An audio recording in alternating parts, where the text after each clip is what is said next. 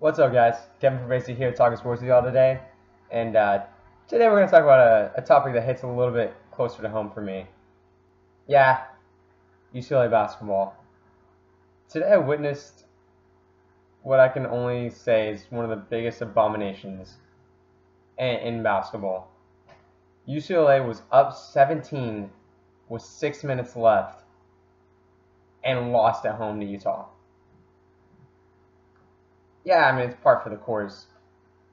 They were 12 and 11 coming into the game, hadn't played well all season. So, loss to Utah is not overly shocking.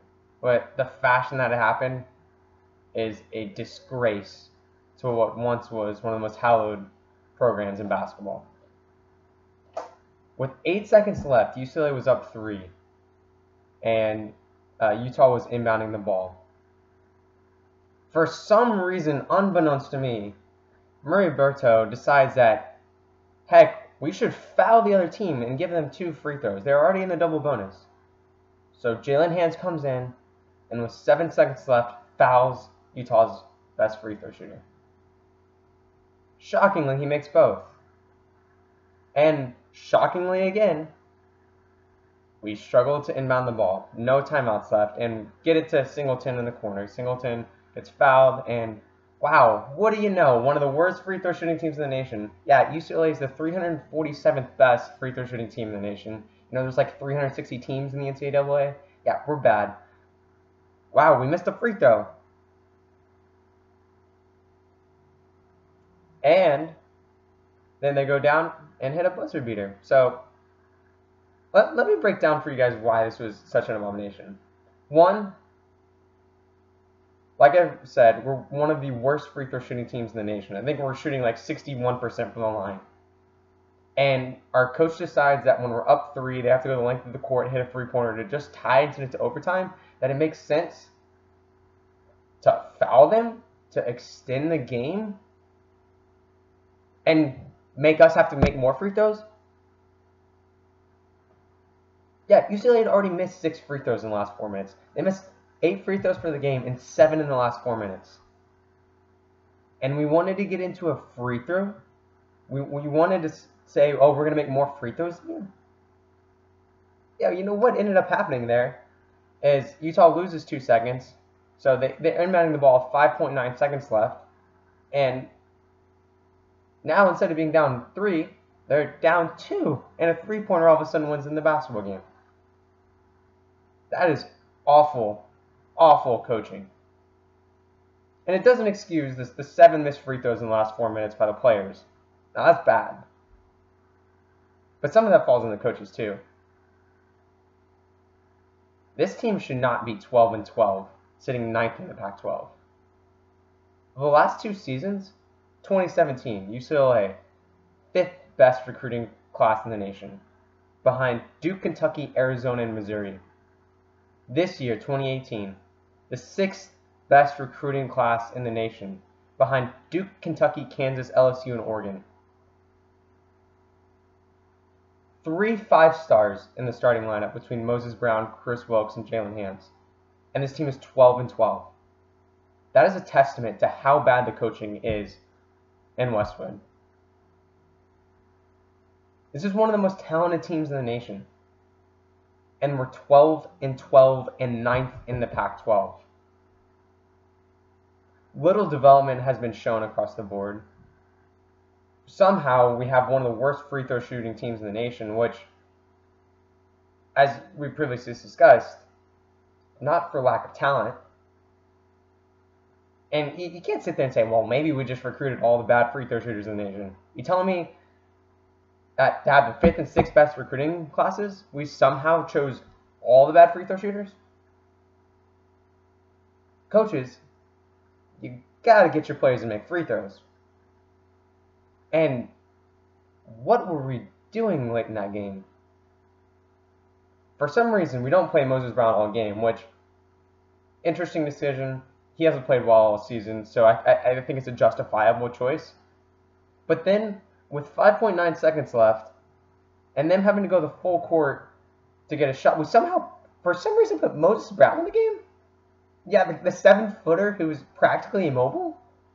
We want him running around with all these wings and guards trying to guard somebody? What is his purpose on the floor? What do you think they're going to... They're not going to post it up. They have 5.9 seconds to go the length of the court. And you're putting Moses in then? Why?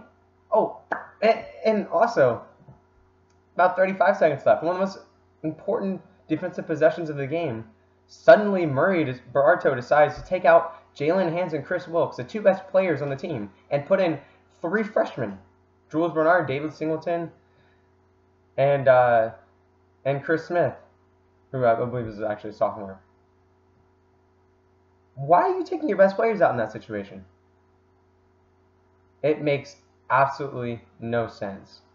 And for 5 minutes at the end of the game, I actually missed Steve Alford. That's how bad the coaching was down that stretch.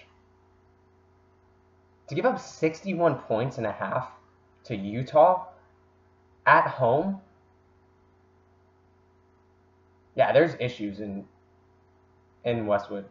There's problems with those Bruins. Look, I'm a UCLA fan, through and through. But outside of Lonzo Ball just taking over the program for a year, leading to a 31 season, this program's been a joke. And people can point to the Sweet 16s in the last 5 years. But our best season, with Lonzo Ball winning 30 games, we only go to the Sweet 16. We haven't been a relevant basketball program in 10 years. Going back to the Final Four appearances with Russell Westbrook, Kevin Love, and co. We need to get a coach. And quite frankly, coaches we've had are not cutting it. And the players out there, clearly need to play better. And yes, I know it's a young team. But there are young teams all across the nation playing far better than UCLA right now. Westwood, UCLA, it's 4 letters that appear in a history book. They don't mean anything in college basketball right now. It's been one of the worst programs over the last 10 seasons. And yes, they've competed for a Pac-12 championship here and there. But is that the standard of UCLA basketball now? Competing for a Pac-12 championship? Is that the standard? I thought the 11 banners hanging in the rafters meant something more. We were supposed to be competing for national championships, not hoping that we might be able to sneak in and win the Pac-12 tournament. Showing development, getting players to buy into a system. And all I saw out there today was 5 players on a court playing for themselves, not playing as a team,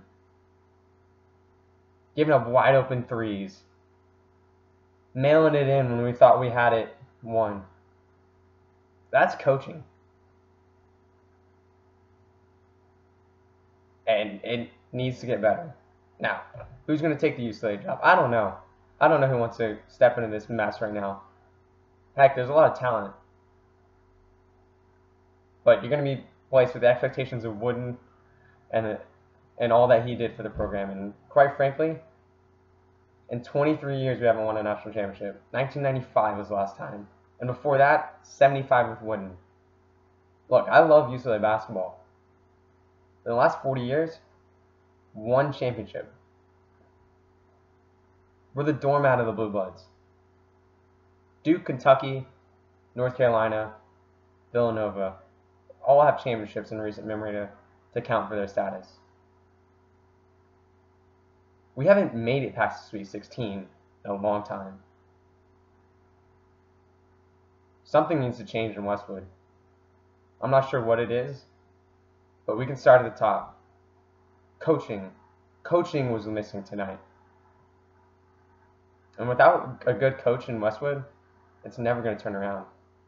You can keep bringing in top 5 recruiting classes, but unless you get them to play as a cohesive unit, it's not going to matter.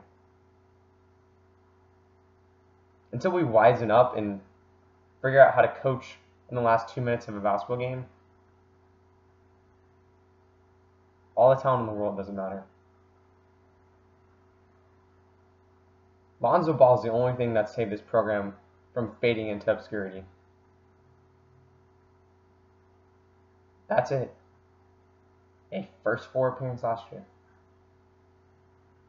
Alfred's gone, but nothing's changed. And yes, I know Murray Bartosz is an interim coach. But it's par for the course for UCLA. Another ho-hum, disappointing season. And I don't see it ending anytime soon. For the sake of all you UCLA basketball fans, I sure hope it does change. I'm hoping they can bring in a coach that's going to revamp this system, who's going to get the talent to buy in. But right now, those odds look long.